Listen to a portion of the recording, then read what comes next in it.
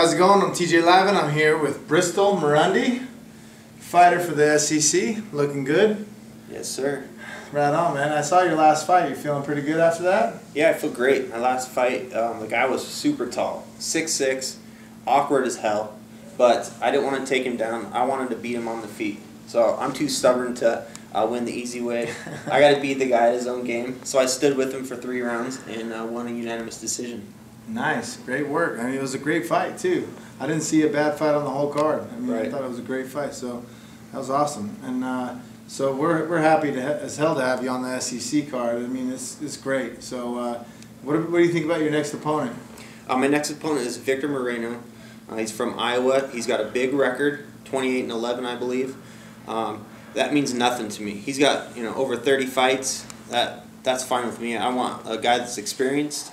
I want to beat a guy that has a huge record.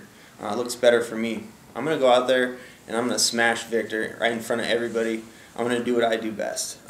I don't know what else I can say. This is a fight and I'm going to win. Nice. Okay. Those are fighting words. That's it, man. That's it. We're fighting. That's it, bro. I like it. So what got you into fighting? Actually, my older brother got me into fighting. His name is Jesse Marunde. He was one of the world's strongest men. He got second, 2005. Growing up, we used to fight a lot. And one day, he came to me and said that you should try this ultimate fighting. I said, what? Are you crazy? He told me, he said, look, I've been beating on you for years. It's time you get in there and get paid for it. Nice. So I took his advice, and I knocked out my first opponent.